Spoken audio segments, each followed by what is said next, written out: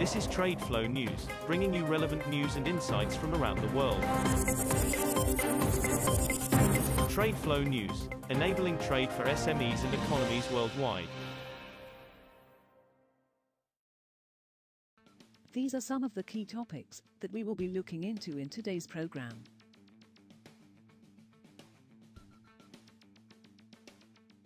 First, let's take a look at the overnight headlines which are impacting the commodity markets.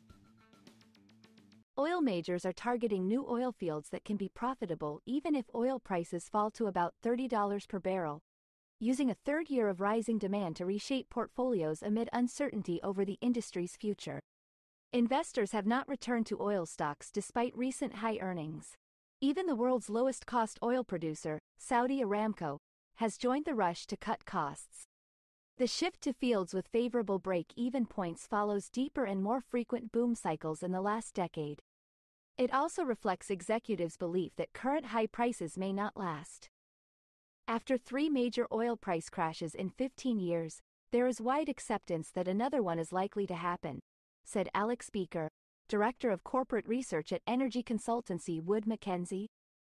U.S. crude oil stockpiles rose last week while gasoline and distillate inventories fell as refining dropped to their lowest levels since December 2022, the Energy Information Administration said on Wednesday.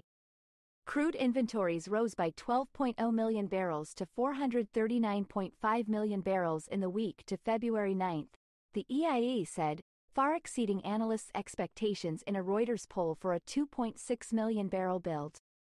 A combination of major unplanned outages since a mid-January winter storm and planned turnarounds led to a slump in refining to its lowest levels since the last week of December 2022, when Winter Storm Elliott similarly knocked scores of refineries offline.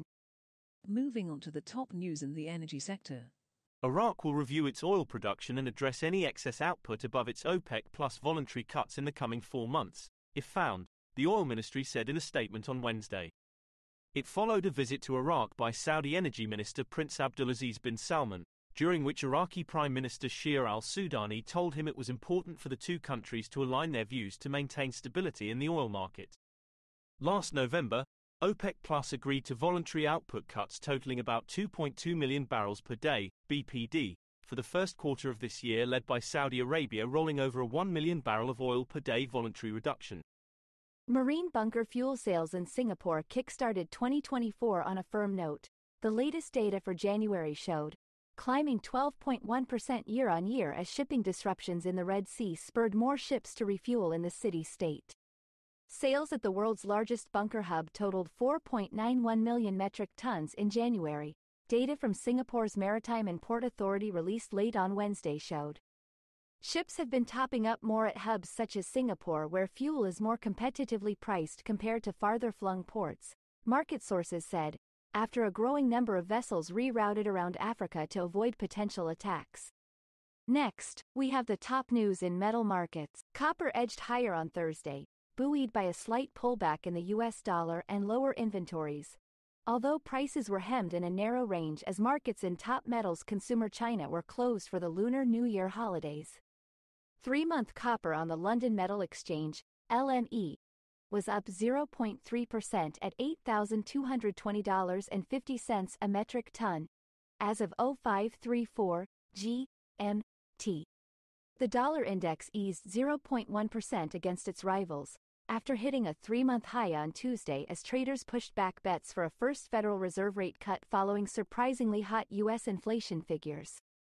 Palladium rose by 8% on Wednesday, regaining a premium against its sister metal platinum, as some investors covered the short positions after the volatile metal held above the $900 level. Spot palladium was up 7.9% at $932.14 per troy ounce by 16:53 GMT. This was the metal's biggest one-day gain in 2 months.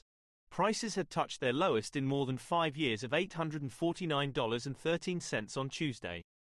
We believe some short positions are getting covered, which was to be expected at one point in time, said Dominic Spurzl, co-head of trading at Heraeus. We will now look at the top news in the agricultural sector.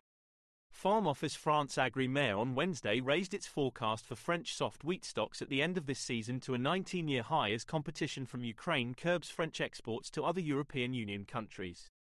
French soft wheat stocks at the end of the season on June 30th are now seen at 3.50 million metric tons, up from 3.44 million forecast last month, France Agri Mayor said.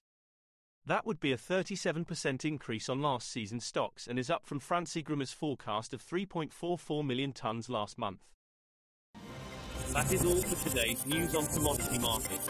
Stay tuned to TradeFlow News as we continue to provide you with more updates. We also invite you to follow us on Twitter at TradeFlow News, which allows you to watch our program on your mobile device or desktop to receive information from there.